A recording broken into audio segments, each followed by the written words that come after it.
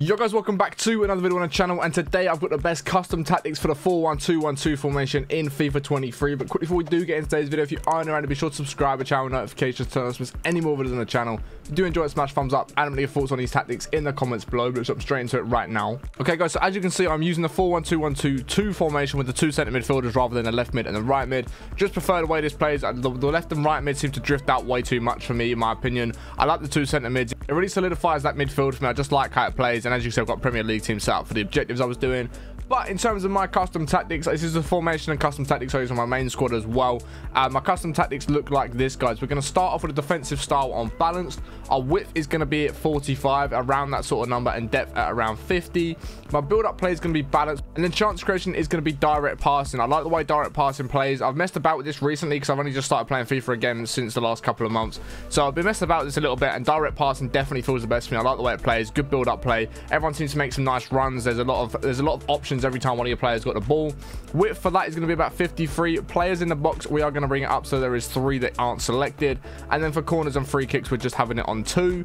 In terms of the formation, obviously, like we said, we are running the 4-1-2-1-2-2, and in terms of instructions, we go for both our strikers are going to be stay central and getting behind. They're just going to make the best runs possible. Obviously, chances are you're going to have someone that's fast in behind. You know, you've got players up front that are quick. They're going to be able to get away from the defender and make some really nice runs. For our centre attacking mid, we're going to play with stay forward, and that is it for those. So for our left centre mid, we are going to change the attacking supports to stay back while attacking, and everything else is left on default. Our right centre mid is going to be left on completely default. It's not going to be anything like stay back while attacking like our left centre mid. We're going to have our right centre mid so he's balanced. He's going to be getting backwards and forwards. So he sort of slots in next to the cam when you are attacking. So you've almost got 4 up front, and then when you're defending, obviously you've got your left centre mid that's going to slot in with the CDMs. So obviously you've got your defenders, and then you've got 2 midfielders that are going to sort of sit in that hole, and then you've got 4 players that are going to run forwards, and then I'll show you what I do with the left back and right back as well. In terms of our CDM, we're going to have balanced defense, stay back while attacking, normal interceptions, cover center, so he sits in and just plays in that center role. He's going to let the midfielders that are left and right go and cover the wings, and then obviously we've got our wing backs that are going to cover out there as well. So we make sure our CDM stays dead central, and we're going to have it as a deep lion playmaker, which basically just means he's going to sit nice and close to the defense. So if you do get caught on a counter attack, there's a good chance you've got 5 defenders rather than 4, because that CDM is going to sit nice and deep for you.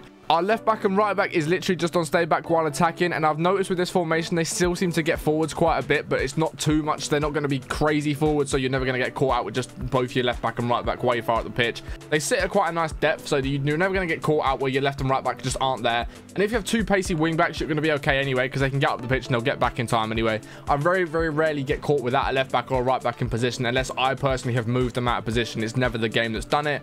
Our centre backs are just normal on default the whole time. And then for our goalkeeper, guys, we're going to have it on comes for crosses and balanced for the saving outside the box.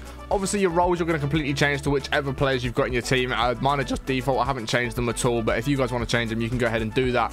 But that, guys, is the best 4-1-2-1-2 custom tactics in FIFA 23. If you guys did enjoy the video, be sure to smash the thumbs up. If there's any other formations you want to see me do custom tactics on, let me know in the comments below. Subscribe if you're not already, and I'll catch you in the next one in a bit.